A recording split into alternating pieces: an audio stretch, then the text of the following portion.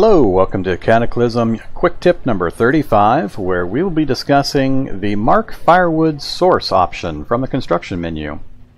So in Cataclysm, if you would like to do some crafting or reading in the dark, you have to have light. So to do that, most commonly people will build a fire.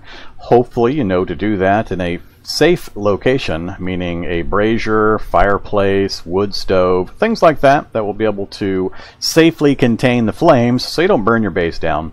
And in this particular circumstance, I've got our survivor here with a activated brazier just north of him and a pile of 2x4s to my left. So what I'm going to do is demonstrate first how the process normally works and how you can benefit from the option I'm going to show you. So typically in this situation you would grab a 2x4 from the pile next to me, drop it on the space of the brazier, and yes, you can drop lots of them on the brazier if you would like, but just to demonstrate I'm going to do that. Then I'm going to activate my lighter and pick that direction, and there we go. We now have fire. So if you look at the lighting indicator, it shows a bright light, and just as a quick note, if you step over next to the computer, yes, it does put off enough light for you to craft and read by, but it's cloudy, meaning you have a negative effect to that. It's going to take longer to do activities using that dimmer light, so generally you want to make sure you've got bright light so you get your normal crafting or reading times. Alright, so in this example, I'm going to go ahead and start reading a book just to kind of demonstrate the point of this. So we're going to go ahead and read Computer Science, Computer Science 301. I'm going to say read until I gain a level. There it goes. We've gained a level and the light just went out. So it says you increase computers to 4. We actually need to do one more. So we'll go ahead and set this up here. I was a little too close to that level. We're going to turn that on again, and we're going to read the next level. Alright, so this is the demonstration I wanted to show you. So we gained some skill, but then it stopped reading because it got too dark. So basically our reading session was interrupted because our fuel source ran out in our fire.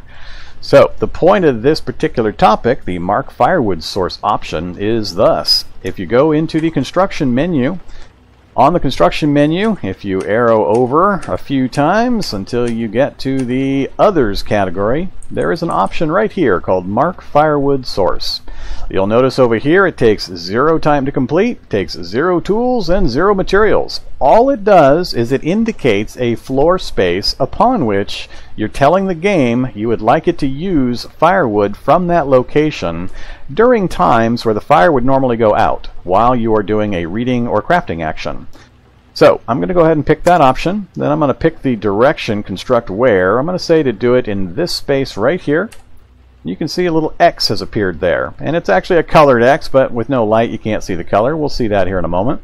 And it's not an object. It doesn't actually take any time or materials or tools to build. You can do it anytime you'd like. And now if I put some firewood on that location, anytime I try to do a reading or crafting action, if it's going to get interrupted by the fire source in my brazier or wood stove or so on going out before I've completed my action, it will automatically pull firewood as needed to continue the burning until I've completed my action. So I will never get interrupted while I'm reading or crafting. So to demonstrate, let's go ahead and use the advanced inventory menu. We're going to move some 2x4s from the pile next to me up a space. So let's go ahead and move, it doesn't really matter. We'll put 20 of them over there, and I've got 28 still in this space. So you can see here we have 28, and in that we have 20. I'm going to put, once again, a single piece of firewood on the brazier. So we'll go ahead and grab one piece, drop it in that location.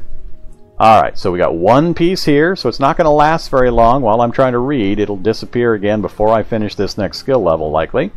And then we've got a large source, or 20 2x4s, in our Mark Firewood Source location. So we're going to go ahead and activate our lighter, start the fire in the brazier. Be careful not to start the fire over in your Mark Firewood Source location. And then we're going to go ahead and read again. And we're going to say read until you gain a level. And it's just going to keep going, and you can see we now have 19 2x4s over here. So it actually pulled one of the 2x4s over to continue the burn until I was able to finish my action. So let's go ahead and read again. This time we're going to switch to our Principles Advanced Programming. Read until we gain a level. And and we have now got computer level 6, and it's down to 16 2x4s in this space. Now that we're done reading and doing actions, if I just pass time, the fire goes out, because we are no longer performing an action that will use this function. So it still has 16 in it. It let the fire go out instead of just continuously pulling. So it's not going to just infinitely feed wood into your fire. It is only going to feed enough so that you can complete your action without it being interrupted. Very, very useful function. Very quick and easy to use. Doesn't take any tools, items, or time. So feel free to use this in your gameplay, and I think you will find it very helpful. Hopefully you enjoyed the episode and are going to tune in for future ones. Let me know what you think in the comments down below or via my Discord channel. As always, I'm happy to take suggestions on future topics. Have a great day and stay safe out there.